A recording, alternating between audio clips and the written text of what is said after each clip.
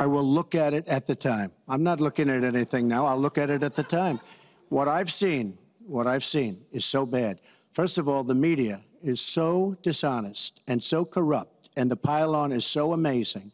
The New York Times actually wrote an article about it that they don't even care.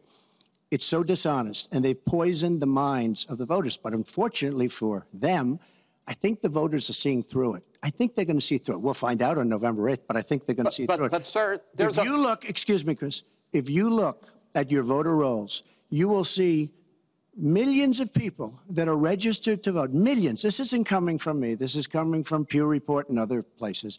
Millions of people that are registered to vote that shouldn't be registered to vote. So let me just give you one other thing. So I talk about the corrupt media. I talk about the millions of people. Tell you one other thing. She shouldn't be allowed to run. She's guilty of a very, very serious crime. She should not be allowed to run.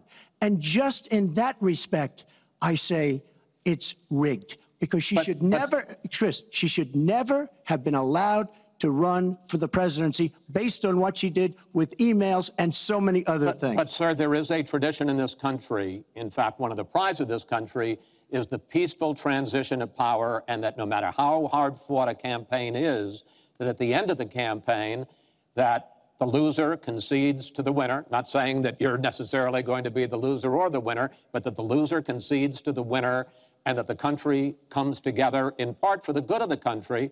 Are you saying you're not prepared now to commit to that principle? What I'm saying is that I will tell you at the time. I'll keep you in suspense. Well, okay? Chris. Hey, CNBC fans, thanks for checking out our YouTube channel. Here you're going to find videos packed with all of the information that you need to be smarter about your finances. You can subscribe by clicking right here, and click on all the videos around me or the eye right here to watch the latest from CNBC. Thanks for watching.